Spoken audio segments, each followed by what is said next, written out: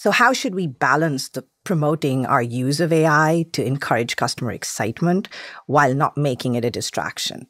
And then also for startups using AI, what are some of the new obstacles or barriers that you envisage along their path to scale?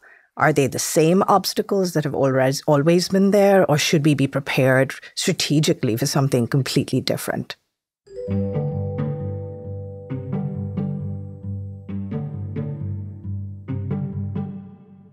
The first thing I would say is the most powerful asset that you have as a founder is really truly understanding your customers, their problem, and their needs. Most people, besides investors, tech founders, a few journalists, and a few politicians, really what they want to do is to drive a better car. They don't really care what's under the hood. Then there's going to be for sure some very, very specific AI-related challenges.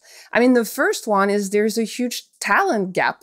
There's only 3% of the American workers which possess the technical skills necessary to work in AI. And so even if you want to be like really big in AI, 3% of Americans may be qualified to help you with that.